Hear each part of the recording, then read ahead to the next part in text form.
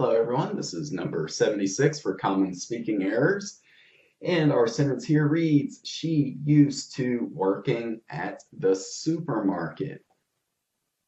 Okay, so when we're using the phrase used to, used to, we are describing something somebody did in the past, but they probably no longer do anymore. So yes, this is going to be, that's what it describes. So you did something in the past, present day though, no. So in this case, we're using she used to. We're using to here, and that's going to necessitate the use of the infinitive, which is the base form of a verb. So we want to say she used to work.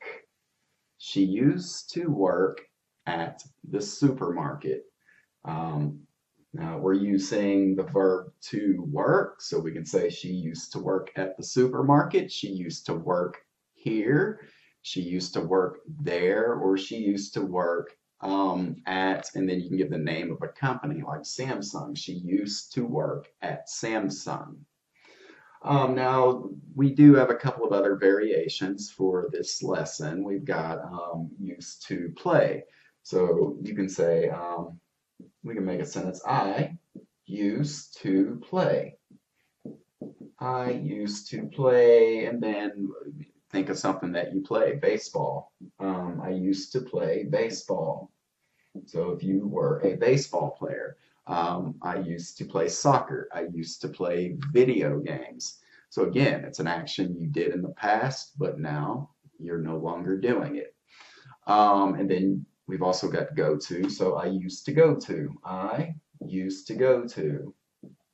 I used to go to.